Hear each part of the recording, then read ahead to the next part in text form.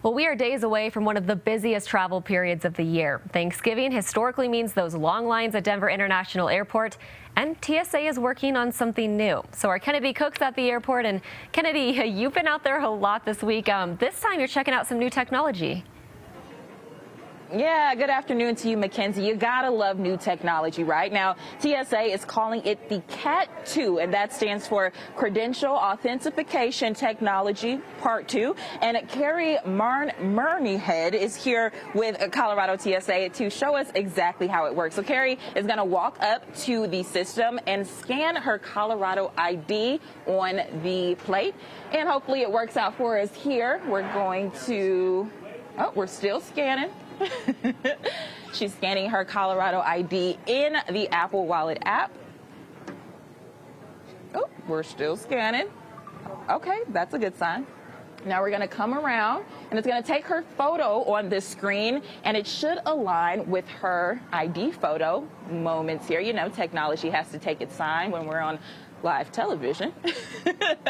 Processing mobile ID, boom, and there is Carrie. Now, what you may have been used to at the airport previously is handing over your physical ID to a TSA rep, them looking over your ID and confirming you are who you say you are. Well, now the CAT-2 technology compares the traveler's photo on the ID credential against the in-person real-time photo. Now, once the CAT-2 confirms the match, a TSA officer will verify, and the traveler can proceed to the security screening without ever exchanging a boarding pass. Now, for those of you with concerns on your identity being stored, TSA says that that is not the case.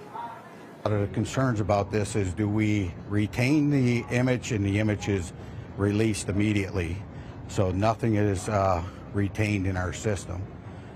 It's an extra layer of security for us. Currently, we're utilizing this technology in our pre-check lanes.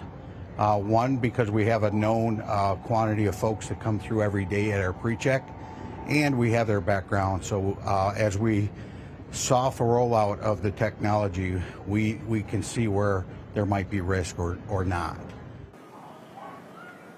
Now, as cool as all of this may sound, there are a few stipulations as technology provides, right? You must have a Colorado ID or a Maryland or Arizona ID, which are the other two states that utilize this technology. So you can't use your Chicago, Illinois ID like myself, and you have to have that uploaded on your Apple device in wallets, maybe a few days before, just so it can be cleared and make sure that it is in wallets, easy to use. But super cool technology here ahead of the holiday season to hopefully expedite some of that holiday travel. Live at DIA, Kennedy Cook covering Colorado First. Yeah, if it speeds up those lines, we'll take it.